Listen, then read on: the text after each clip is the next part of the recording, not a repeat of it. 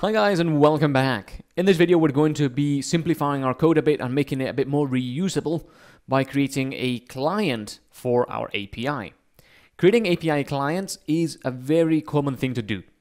Right now our application has a lot of knowledge of how the API works.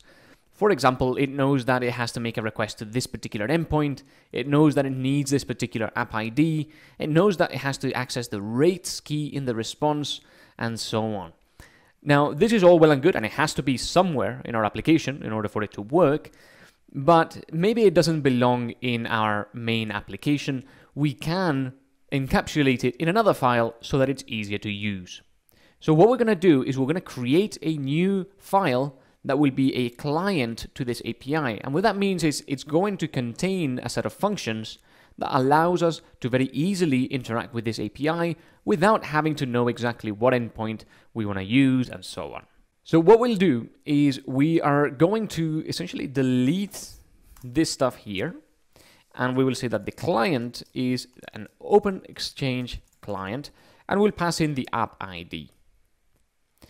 Then the GBP amount will no longer be the USD amount multiplied by the exchange rate, so we no longer have those. We will say client.convert USD amount from USD to, let's stick to double quotation marks to GBP.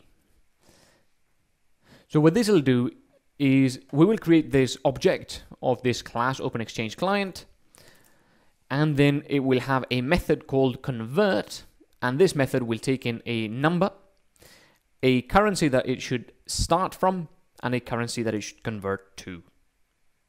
Let's go and create a new Python package that I'm going to call libs, because this client is a library, and I'm going to call this Open Exchange. The reason why I'm calling this package libs, by the way, is because the files inside this package are files for interacting with other things that are not part of our application.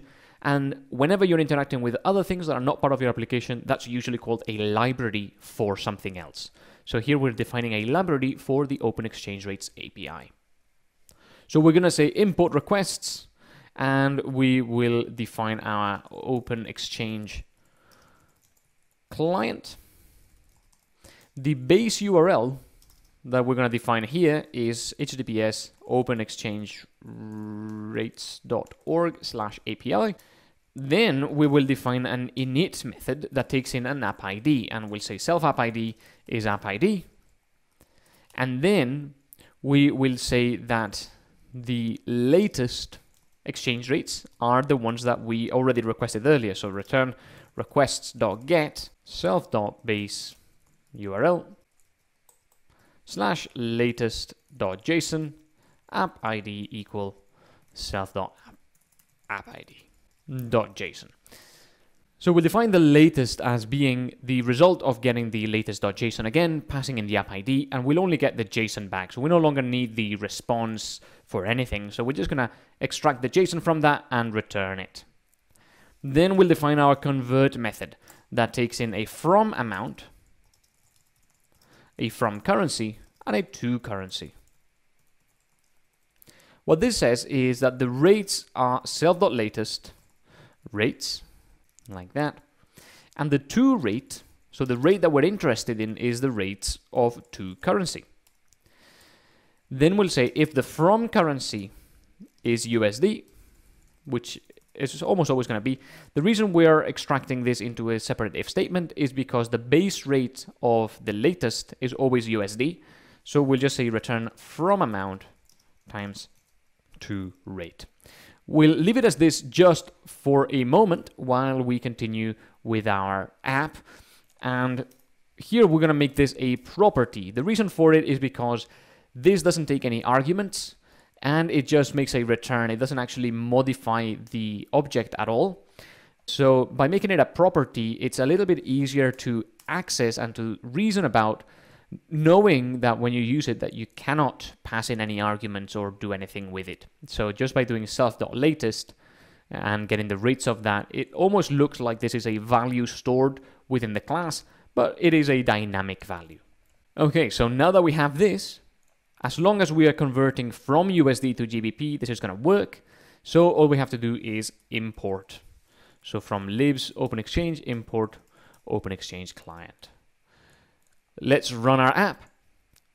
And you'll see that the value is the same, which is good. That is exactly what we wanted. Now, if the input currency is not USD, we need to convert it into USD first before converting it into the final currency.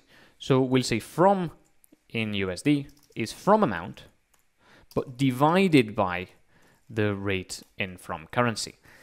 Normally, when we are performing a currency exchange, we multiply by the rate in order to give us the base in the new currency. But if we want to go the other way around, where we want to turn a currency into the base, we have to divide. And then we'll say return from in USD multiplied by rate, just as above. All right, so now we can convert from any currency into any other currency using this method, which is much simpler because now that we've got that, you could potentially write unit tests for it. You could, of course, use it in multiple places in your application. You can write documentation for it, so it's a little bit clearer what it does. And you don't have to have all that code in just one place in your application. So if you wanted to convert 1,000 euros to GBP, do make sure to rename this variable. If you do that, then you'll see that 1,000 euros is GBP 885, basically 886. And this is here where we encounter the long numbers. If you want to format a number as 2 decimal places, you just gotta add after the variable name, but within the curly braces, :.2f. And that is going to limit this to 2 decimal places. And you can see that it rounds appropriately, and then you get 886.00.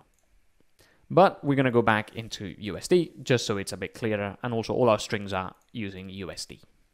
That's it for this video. We have created a simple client that gets the data from the API and then uses it all within one class so that it's much easier to think about, easier to reuse, and easier to test later on as well.